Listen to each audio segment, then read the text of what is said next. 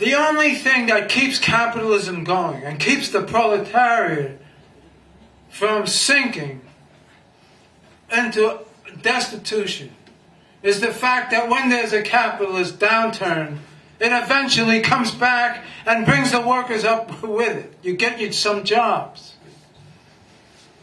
You lose your job, but a history of the 10 crises since World War II, up until 1991, they were what you call a cyclical crisis, boom and bust. And it's been that way under capitalism. Capitalism goes up with the production, like I said, expands, and it outstrips the ability of the masses to consume. It's inevitable. No matter how much you get paid. Even if everybody's got high wages, doesn't matter. Production just keeps going until people can't buy it anymore. It outstrips the narrow band of income that the proletariat has. This value that they create by these productive forces eventually gets beyond what the people can pay for, and then the thing collapses. But historically, gradually after it collapses, they consolidate and they put in new technology and they do this and that, and the strong eats the weak, and then and the inventories begin to go down and down, and then the thing starts up again. And that's what the workers are used to. They've been used to this, especially in the Midwest. This was the way it was. There would be layoffs, there would be recessions, the auto workers would be laid off, the parts workers would be laid off, the steel workers would be laid off, but then they would weather the storm and they would come back to work. There's no such thing happening anymore. It's a different day. The system has gone over past a certain point. What is that point? The point is that for the last three decades, 30 years, they've been crazily putting in more and more technology. They've been destroying the skills so that a whole generation of young people is completely overeducated. Yeah. You can go to school, so what? What's waiting for you out there? McDonald's, Starbucks, that's right. Walmart. You don't need all these skills. A handful of people need the skills. I'll get to that later. That's the race to the top.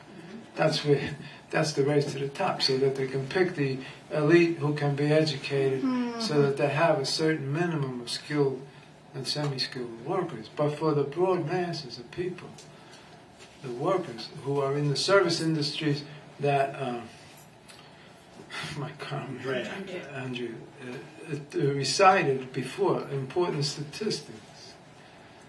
They don't need the skills. The youth are facing, then this is very important for organizers to know what the youth are facing, and black youth and Latin youth are facing it 5 times worse. I'll get to that too.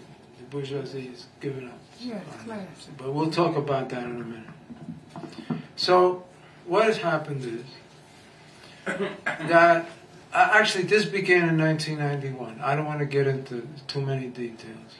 But 1991, after the recession of 1991, was the first time in the post-war period that capitalism had a jobless recovery.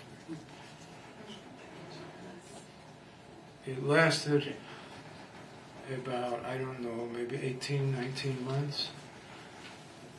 They were still losing jobs while the economy was coming back. In the year 2000 to 2004, the second one happened. It was much worse than the first one.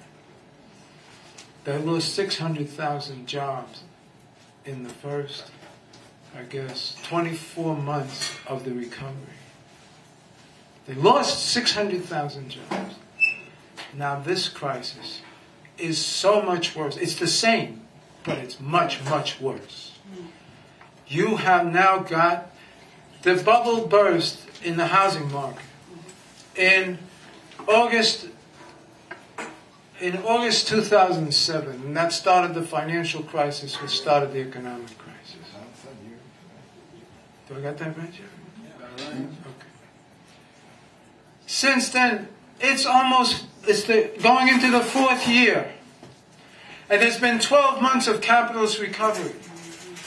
Profits been going up. Profits been going up all over the place.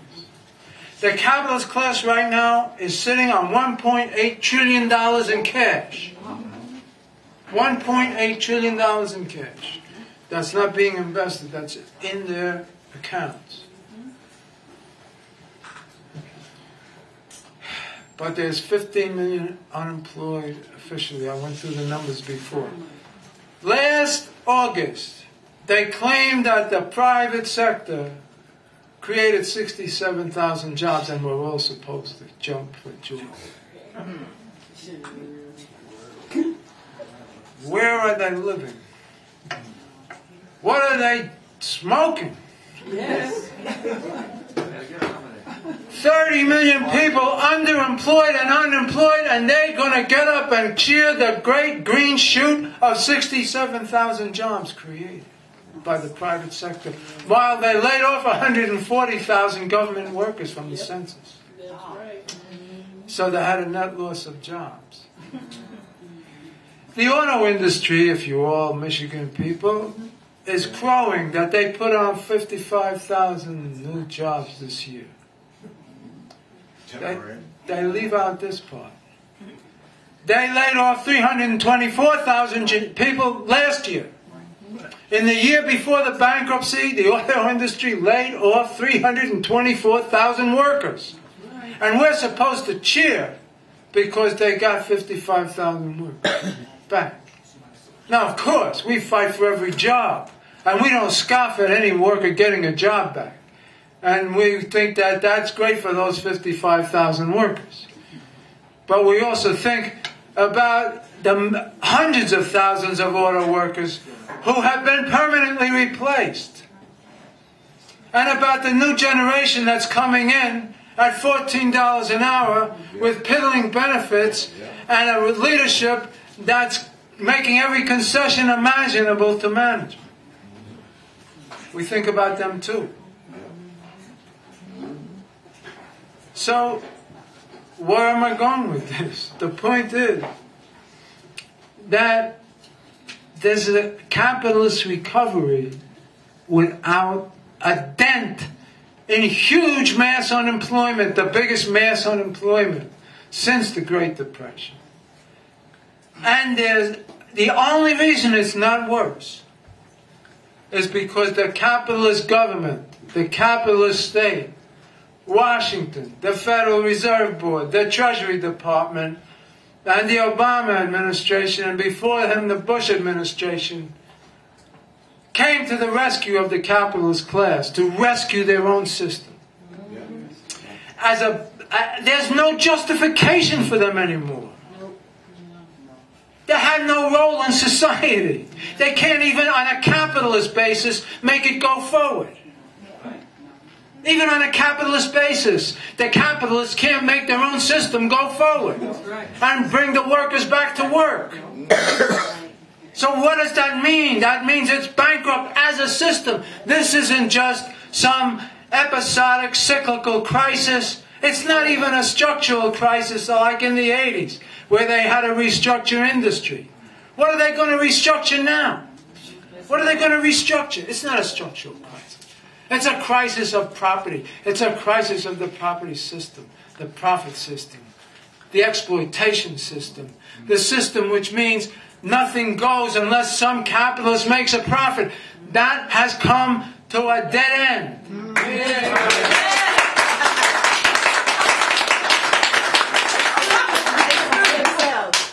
And it's not rhetoric. It's not rhetoric. You look at it. Now here's a little something to contemplate. Well, I just want to say that a true, genuine, revolutionary working class party recognizes that its creation is in the working class, and that includes the unemployed, the underemployed, the disabled, you know, the displaced worker. It does not matter. You are, if you have to sell your labor, which everyone in this room does, and the majority of the world must sell their labor to survive, then you're working class. So I'm your brother, and you my sister. I'm your sister, and you my brother. But we are workers of the world, and like Rosenda said, workers of the world unite. Right. That's what you see on the top of the Workers' World Paper Party all the time. Workers of the world unite. We only have our chains. We only have to break our chains. And you know what? Ultimately, we got to take back the world from the capitalists. We got to take back our lives from their hands. And you know what? We might have to take out a few of them. I just want to raise that, but the fact of it is that the class struggle is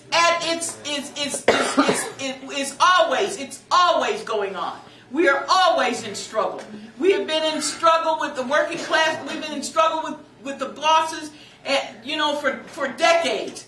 And the only thing that we need to do is to bring the kind of direction and leadership that really this room is. You know what? They say you need a vanguard. Well, Workers' World Party in Detroit and where we are all over the country is that vanguard. We know that we have to bring the class struggle home, bring struggle to the streets, and ultimately that's how we're going to make a difference. And that's what we'll be here for. So if you want to struggle, if you want to live in the real world, we'll see you on Monday and any other day that the workers and oppressed are organized to challenge the bosses and the bankers. We're going to have to deal with them bankers. And every single day that passes that we don't challenge them, we give them a little more. Yeah. We're going to challenge them. Every day we do. 3 weeks ago, the Secretary of Labor announced that in order to cure the unemployment problem in America, they would like for them to become farm workers. Now, they introduced this now. It came on national TV. They said that in order to cure the unemployment problem in America, they want unemployed people to become farm workers. I want a response to that. Come on. That defies response. It's ridiculous. No, but really, that is something that really, I felt like that was a betrayal of what they call putting people to work. Because people, the slavery days are over with, okay? And there will never be a return to those days ever again. And I want to be the first black man to say it. Okay. Never again. Never. All right. So you asked the question and you responded. It will never be like that again.